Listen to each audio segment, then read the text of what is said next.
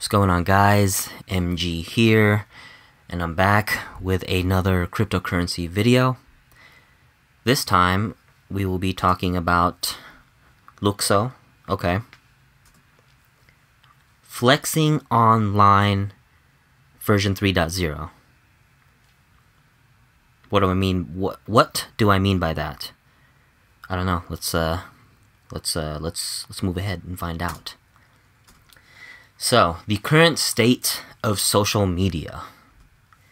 So, right now, as of now, at the recording of this video, we have, Twitter, TikTok, Instagram, Facebook, etc., right? We all know those names.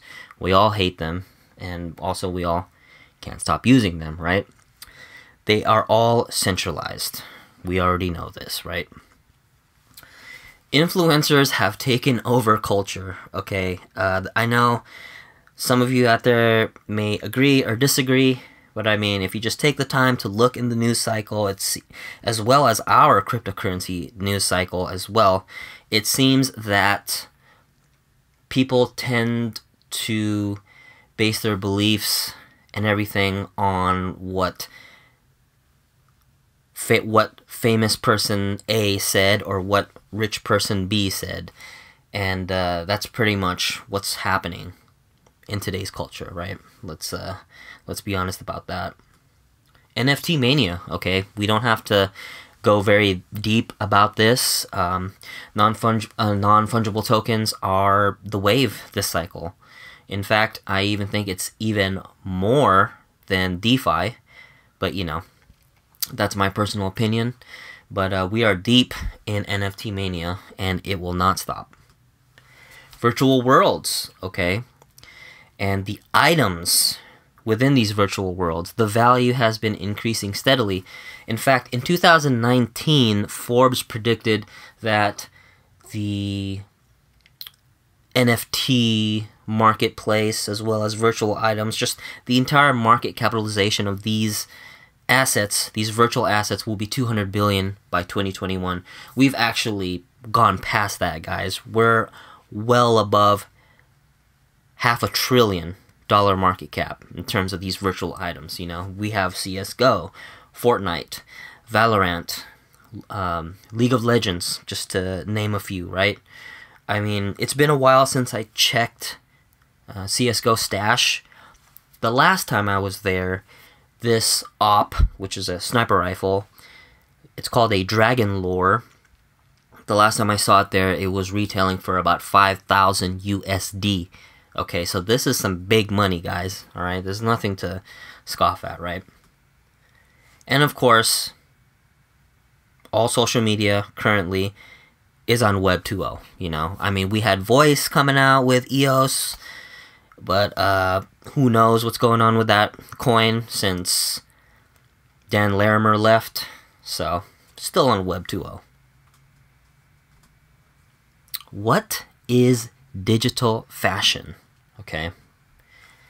It's a way for customers to further interact with their purchase. What do I mean by that? You could put it on, virtually, digitally. You can put on your item. So think of it as like what LUKSO is trying to do, and they've done already. They've built these whitelist apps. Think of it as like your character in World of Warcraft, SWTOR, whatever MMO you're playing, right? You have the character screen, okay? And it shows your loadout, if you will, right? You have your shoulder armor, your cape, your chest, your main hand, offhand, that type of shit. That's essentially what digital fashion is going to be, and it's where it's going. And that's where LUKSO is building that foundational layer so that developers can create this shit so people can get into it and flex. And that's how I'm seeing it. And it's prevalent in video games now, like World of Warcraft, for example. They have this metric called eye level, which essentially rates how valuable that armor that the said character is wearing. The higher the eye level number is, the more valuable it is. So in a way, and not in a way, it's actually going to be that way. That's where LUKSO is going, and that's where digital fashion is going. A lot of these people are going to be having these loadouts of their purchases, right? And again, augmented reality is going to be on the forefront of digital fashion, okay? What's really cool about LUKSO and what they're doing is these dApps that they're going to be building.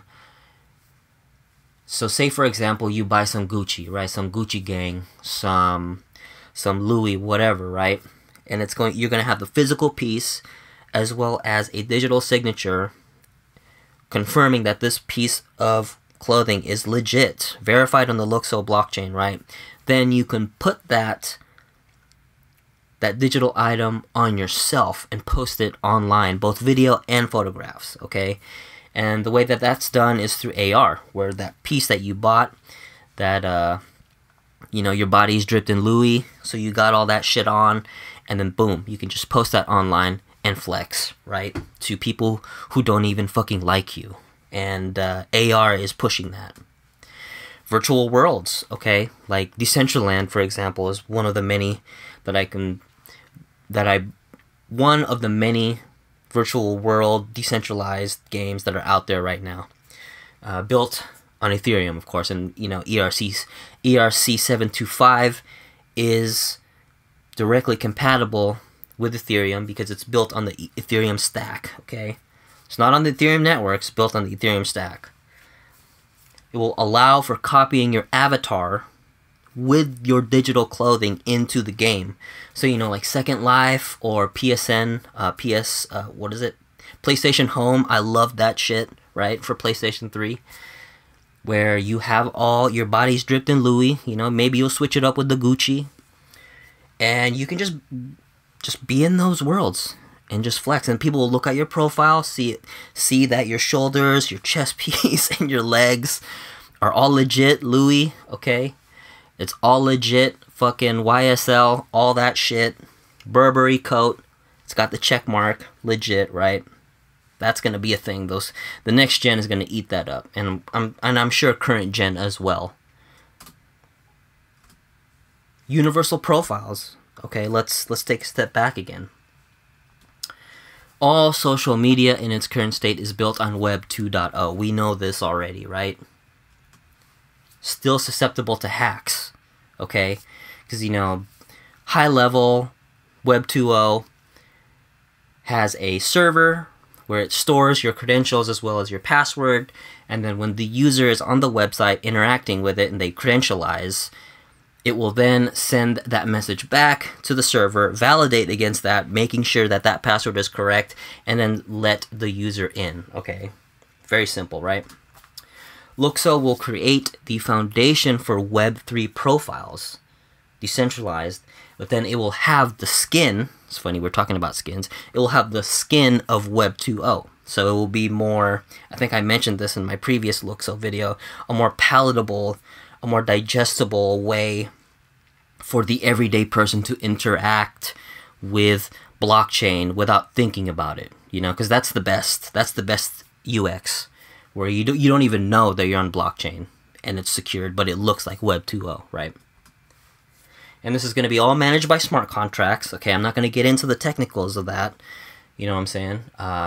You can go to the ERC-725 Alliance and read the technical documentation that Fabian as well as other developers have contributed to that standard.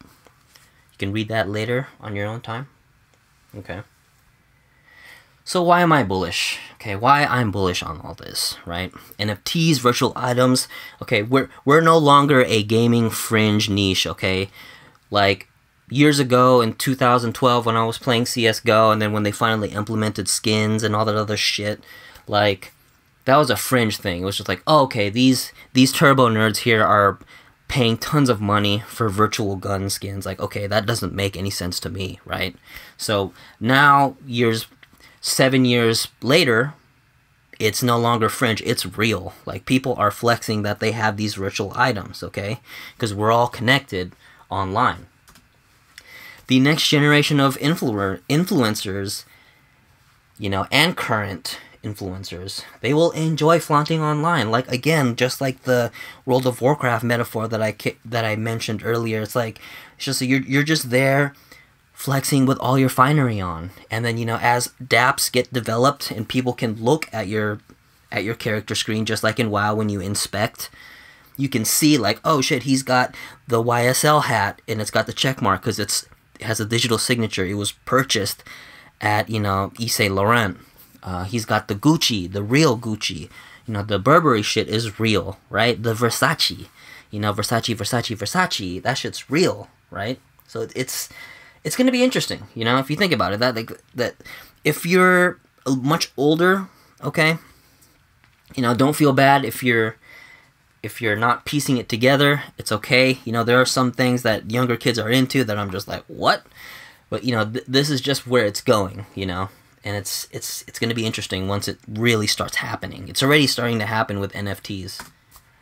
The next generation will value digital wardrobe as much as physical. Again, the World of Warcraft comparison. Like, people in some ways will value your digital wardrobe more than your physical, because the physical piece, you could only wear that expensive shit on special occasions. You don't want it to get wrinkled, you got to send it to dry cleaning, all the other shit, protect it from moths. Where the digital wardrobe will always look good, will always look pressed, as if you have a full stylist with you you're on a fucking photo shoot and your shirt is just never wrinkled, right?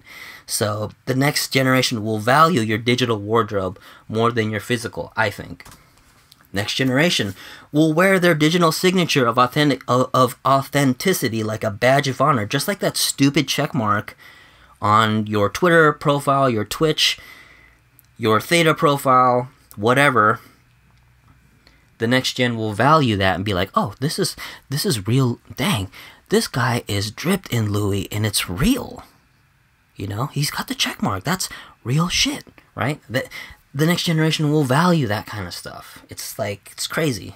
It's not crazy, but you guys know what I'm saying. Huge support. So LUKSO has huge support by the major fashion industry and social media hubs. They have Chanel, Burberry, you know, we don't have to talk about this. I already mentioned that in the previous video. Check it out if you haven't. Nike. Also, the social media strategist from Instagram is on there, right? So this is gonna be huge. It's gonna be fully promoted once LUKSO's mainnet is launched. And this is only the beginning, guys. This is literally only the beginning. Once LUKSO deploys their mainnet and they do all the cool stuff, which one thing that I'm really bullish on is the self-ICOs for creators. I might do a video on that a little bit later. That's a very, very incredible piece that LUKSO is going to build. And this is just the beginning, guys, okay?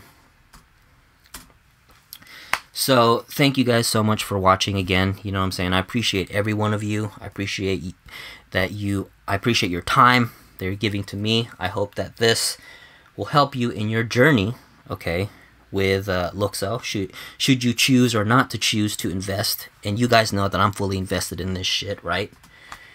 And I think LUKSO will succeed, okay? I mean, again, like I said in the previous video, I don't think we're going to be seeing those 4-figure price points until a couple years from now. But who knows? This is crypto, baby. I could be wrong, and who knows, maybe next year, Q1 of 2022, LUKSO will be sitting at a valuation that is the same of Polkadot or Cardano, or hell, even Ether. It's going to be a top 10 coin. You guys know. So yeah, I hope you guys enjoyed this video, and again, be careful out there. Don't invest more than you can afford. Don't be over leveraged. Stay safe. And I'll catch you guys in the next video. Later.